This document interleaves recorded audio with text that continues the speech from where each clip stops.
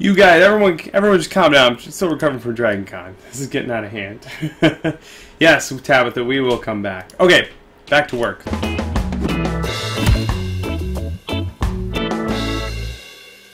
Greetings, fellow makers. Welcome. We're live from the shop. I'm Bill, and today I'm going to show you a little bit of vector work using Inkscape for the purpose of feeding this machine behind me here. That is our vinyl cutter.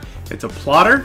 It's used to cut things out like stickers or stencils, and I'm going to give you some of the basics on how we do that. Then we're going to run that machine, make some stickers for naming all of our tools in the shop.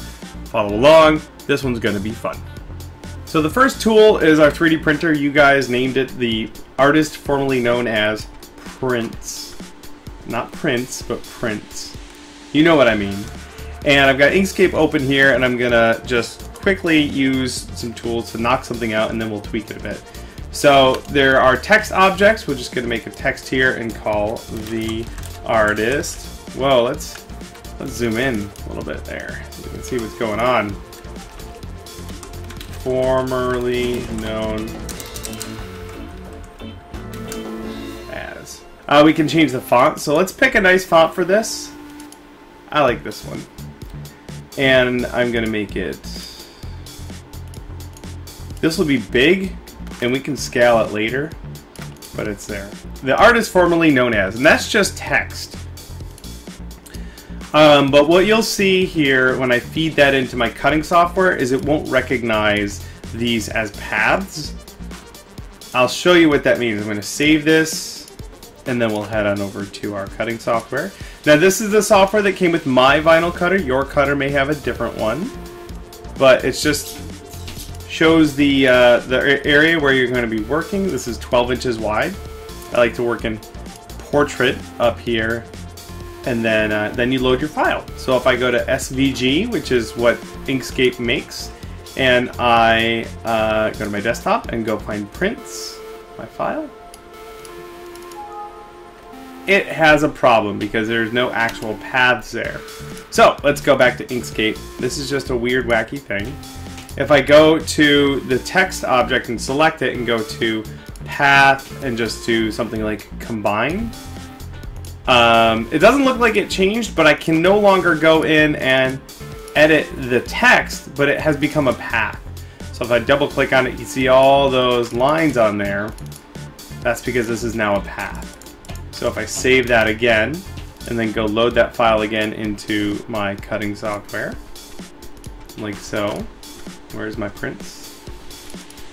It worked! Hey, look at that. That's really cool. And like I said before, this can be scaled after the fact. Because it's a vector file, you can scale it after the fact. So there we go. That part's good to go. Now I need to add the prints part. So let's go back to our Inkscape. And I'm going to zoom out a little bit. I'm going to import the logo that I want. So if I go to File, Import, and I have my Prints logo. I just found this on Google Image Search. It comes up with some options. I just hit OK, and there is a big old logo there. Hey, Britt. Hey.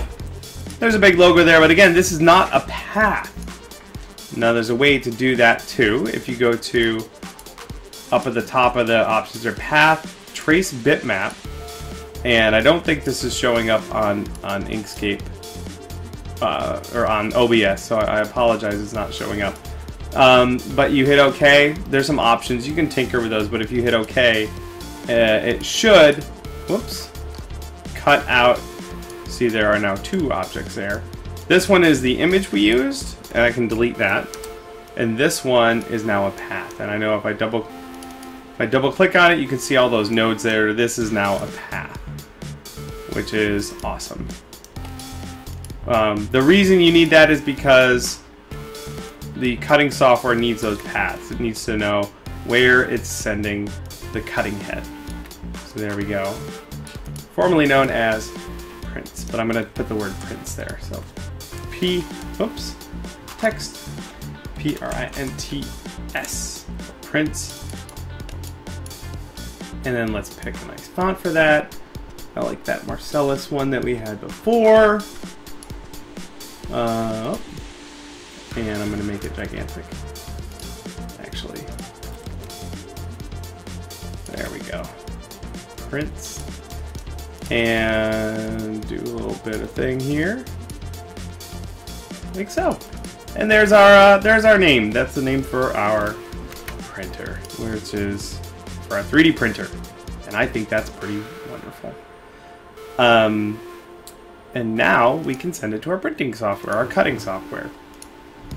So again, we save the file, and then we head back over to our printing software. In this case, it's Make the Cut, and I can delete that and import it again. So I go to SVG and put prints. Oh, and I forgot that the text I did not punch out the text, so undo. Go back to Inkscape. This text, I'm gonna go to Path, Combine. That just, I'm sure there's a better way, but that just works. Save the file again. Go back to Make the Cut. Input the thing. And now I can make this as big as I want it. I can rescale it here. I'm not sure. I see a spot on the front of my printer that's about maybe 6 inches wide. So this might actually be a good size for it here. So it's good to go. That's pretty good to go.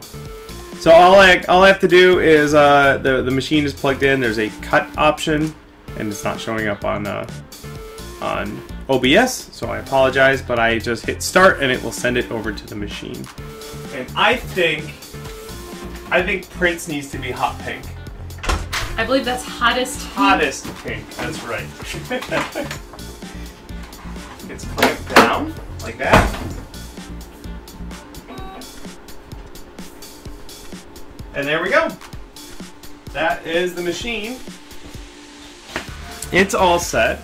And now I'm just going to tell the cutter to go do its thing. Oh yeah.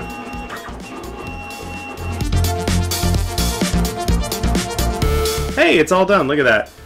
Well done, little machine. Let's liberate our piece of vinyl here.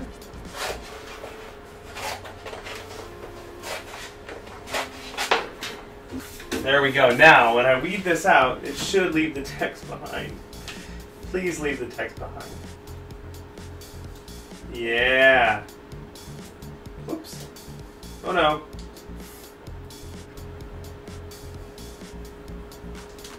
Prints.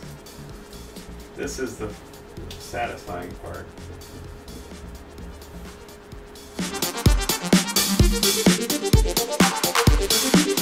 I just need to fix this little S.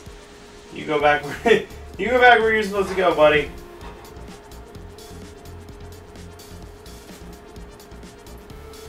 There we go. Get that part out of there. There we go. Oh, that's not really on camera. Sorry about that, you guys. Here we go. We liberated the text from the background. Now I've got a big old roll of transfer tape, and I'll roll out a piece of that and cover this so that we can transfer our piece of vinyl onto the printer or the cutter. So this is like a big roll of masking tape, of like low-tack masking tape. And let's just do this.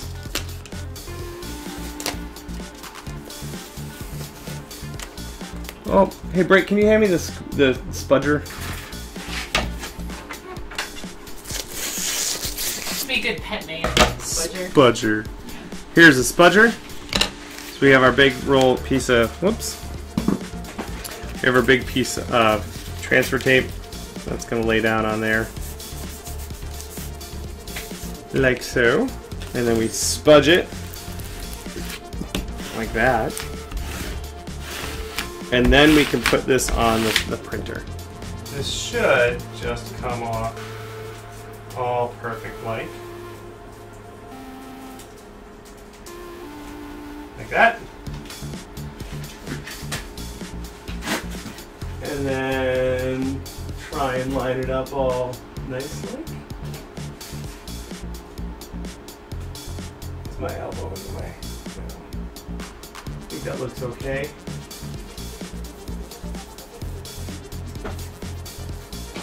You can smudge it with this thing here.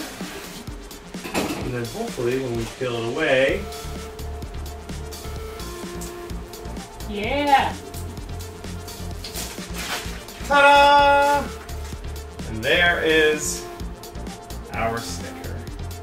I cut out something else on the cutter, and this one's going to be a stencil. So it's a low-tack stencil vinyl that we used. And instead of weeding out all of the area around the letters, I'm going to weed out just the letters, because that is going to be painted instead of leaving the vinyl behind. So we're making ourselves a nice pretty stencil for my table saw, which is hiding right there.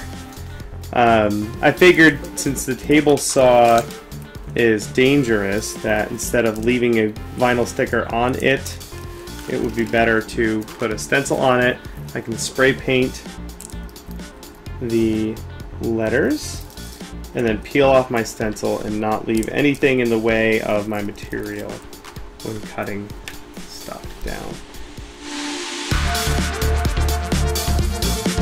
There we go, Samuel L. Haxon.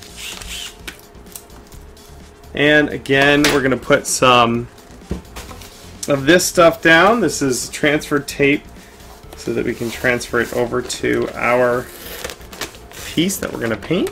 So I've got my stencil. It's going to go right there. And peel away the backing. Make sure nothing else comes with it. Like that. Flip it over. I think it's going to go just like that.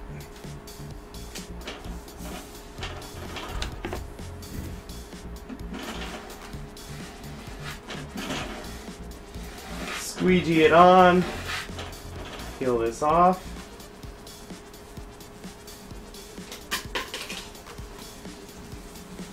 There we go. Now I can spray that with paint. I'll take it outside to do that. Spray it, peel this off. So I ran outside, spray painted this real quick. It's not completely dry yet, but I can still peel off the stencil. And you'll see how cool it looks.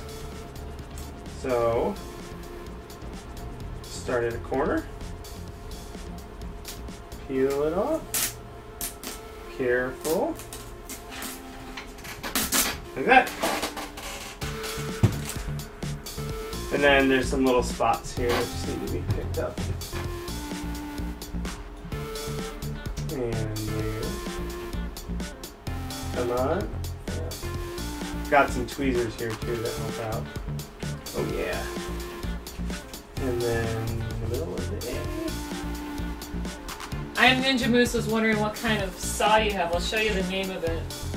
Ugh. This is the I like to make stuff saw. Bob did that and we didn't even know Yeah. that. Yeah. Totally can't see the brand behind it.